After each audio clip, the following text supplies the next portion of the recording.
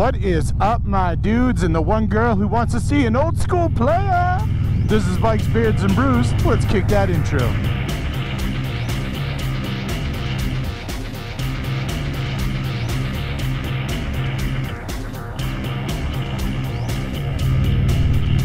Hey guys, welcome back to the channel. Before we kick this one off, make sure you like, comment, subscribe, hit that bell notification. New videos on Wednesdays and Fridays. I am working on Mondays. I actually have an idea for Mondays now. So this isn't even just me saying Mondays are coming. I have an idea. It's gonna take a little bit of time, but it's coming. Mondays are coming. You ring that bell, you'll know when it happens. So yeah, let's kick off today's video. Let's live in the now. Right now, we're heading over to Salem. We're at Salem, Massachusetts, for those of you who don't keep up with me.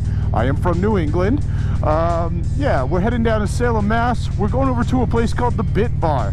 The Bit Bar is, it's an old school arcade, really. They have all the old school arcade games you had when you were growing up. Unless, of course, when you're growing up was like 5 years ago, then I don't know. Honestly, I don't 100% know what's in the Bit Bar because I've never been to the Bit Bar. It's one of those places I keep driving by going, I need to go there.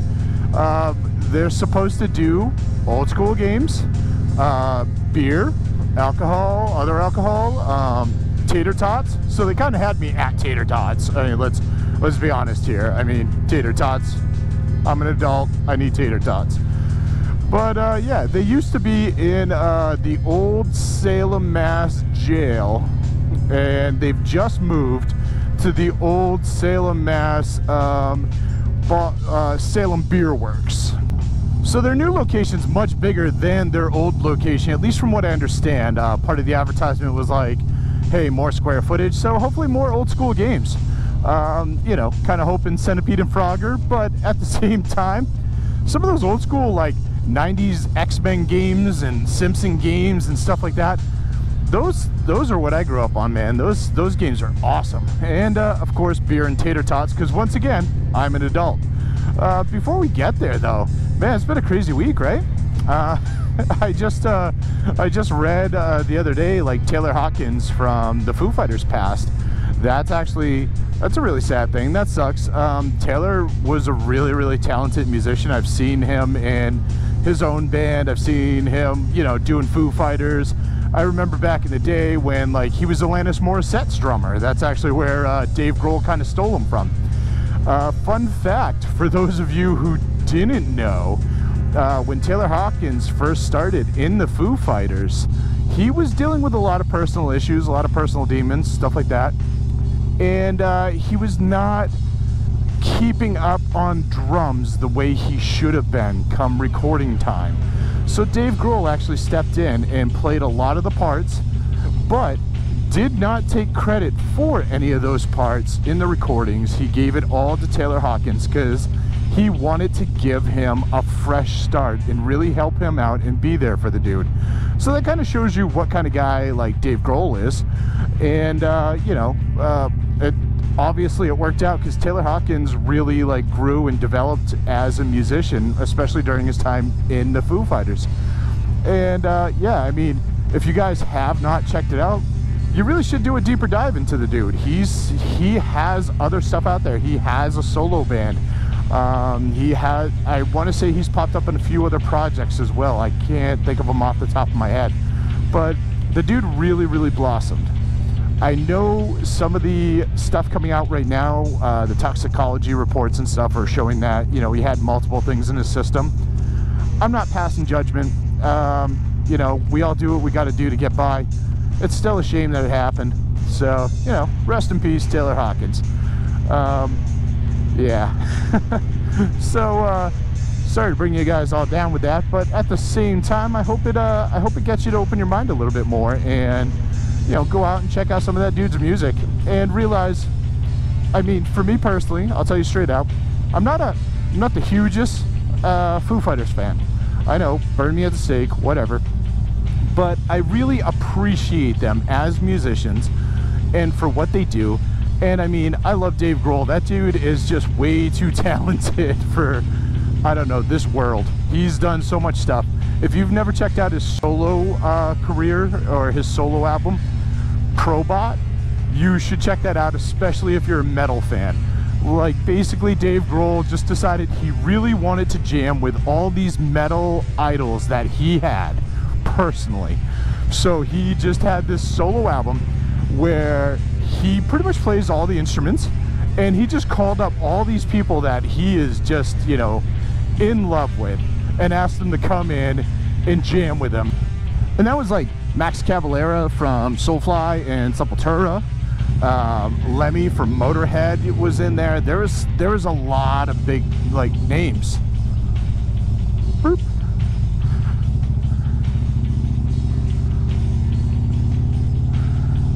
My camera, my front-facing camera, decided it really wanted to look at the sky, mainly because this road is really damn horrible. So whatever. But yeah, I mean, the last thing I will say about the Taylor Hawkins thing is, you know, I kind of use stuff like Taylor Hawkins. He passed at 50. That's really young. You really should use that as an example. I know I do, where you gotta live every day and every minute the best you can, because there's not always going to be a tomorrow, there's not always going to be a next week, next month, next year. I mean, I've had a bunch of stuff where I'm like, hey, I'll do this next week, or next year I'm going to do this, and then that stuff is no longer an option. So I honestly try to, you know, live my life to the fullest because of stuff like that. And you guys should consider the same, because there's not always going to be that next minute. So yeah, all right, now we're all done with all that. I mean, again, sorry for dragging you guys down if that's what you're feeling right now, but whatever. You know, it's my motovlog, and that's what I'm gonna talk about, because it's what affected me this week. So back to the Bit Bar. We're gonna head over there. We're meeting up with my buddies Jess and Eric. Jess a lot of times watches the channel, so in theory she might be the one girl, which means she might not be watching this because she's with me. I don't know how that works. Well, we're not live streaming, so all right, yeah, she might still be watching this when it premieres. Hi, Jess. So whatever. But yeah, I will catch up with you guys when we get to the Bit Bar. Alright guys, we're just about in the Salem, and with that, we're also just about at the Bit Bar. It's actually, it's pretty close. I'm gonna make it! What's up? I honestly, I love Salem, man. I love historic Salem. Like, just check out some of these houses and stuff. A lot of these actually have little plaques on them. You might be able to see them, where it tells you who actually originally built the house back in like the 1800s. And usually their profession as well. So it's a little bit of history on every single building. Salem Common, Salem Witch Museum's up ahead of us. I know I've shown you guys this stuff before, but you know, whatever. Can't see enough of it, right? Right? Whatever. Oh, all right. I really need to get a picture of the bike in front of the Salem Witch Museum before they put up the really big, ugly ass tent they like to put up for shade for people. It's so annoying, and it's such a cool looking building, especially at night when it's all lit up. That's the Hawthorne Hotel. It's I think it was actually on like some haunted destination channel, and certified a haunted destination. Some of the rooms or something, dead people, whatever. I mean, in fairness, we're in Salem, so technically everything's haunted, everything's witchcraft, or whatever. Oh, in case you guys didn't notice either, which I didn't expect you to, but this is the first video where I'm filming in 4K. And yeah, I mean, like I said, you probably wouldn't notice it because, let's be honest, most of you are probably hiding in a stall right now pretending to poop while you're on the clock because you don't feel like working, and I respect that. But you know, you're probably watching this on a little tiny phone, so 4K, 720, 1020, it doesn't matter. But for that one or two of you that accidentally put this on your TV, now you can see my helmet and stunning glorious 4K-ness or something, whatever. Alright, so down and around the corner, coincidentally, the new Bit Bar is right next to Notch Brewing. So even if this is a complete fail and it sucks, just cross the street and start drinking at Notch, whatever. Oh, look at that. They were so nice. They put a parking space right in front for me. Deal. Alright guys, see you inside.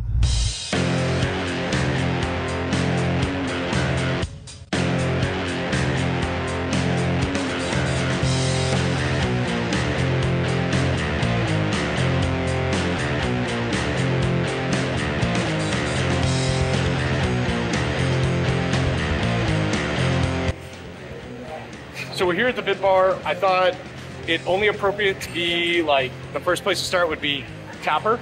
For those of you who've never played Tapper, you basically just fill up beers for patrons and make sure that they stay drunk. This game is so awesome because it comes with a beer holder for my beer. So I'm gonna drink and play this.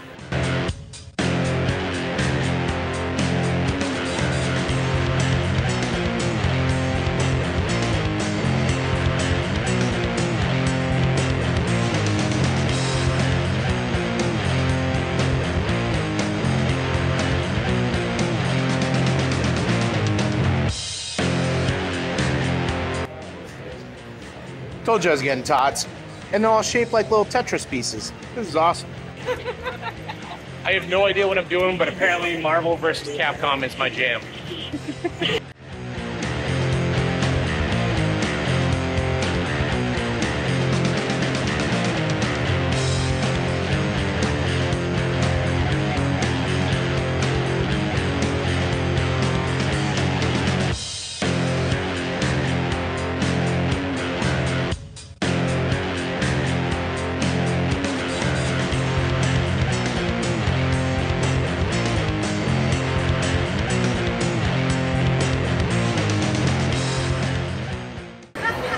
This game is literally just flipping a table and smashing whatever you chose to be on the table.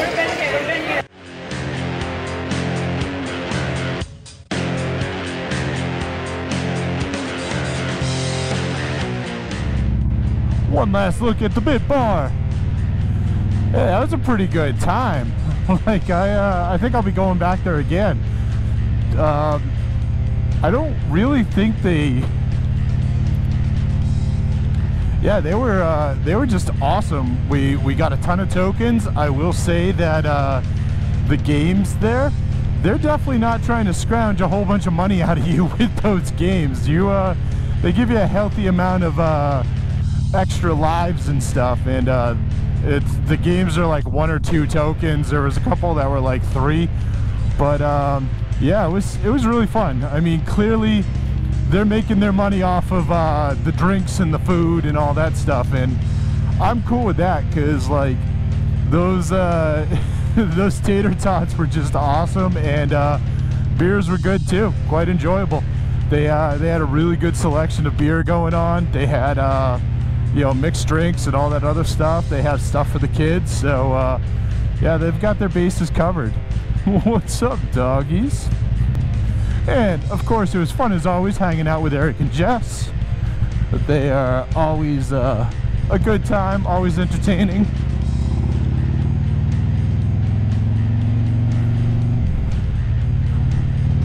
I might have to get like a hard mount for like this camera, man, because New England, we have way too many potholes. It just keeps moving this camera around.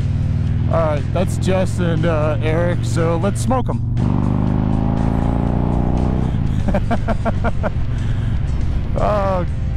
Yeah, so actually, like, Eric and I went to a wedding years back. He's always had like a Mini Cooper or whatnot, and we got pretty hammered. We were in his Mini Cooper. I think through like rock, paper, scissors or something, it was decided that I was the most sober out of everyone, so I got to drive. There was a huge traffic circle that we came up to, and we had 2 other friends in the back seat as well. I just hopped in this traffic circle and I'm doing like 60 through the thing over and over again, treating it like NASCAR.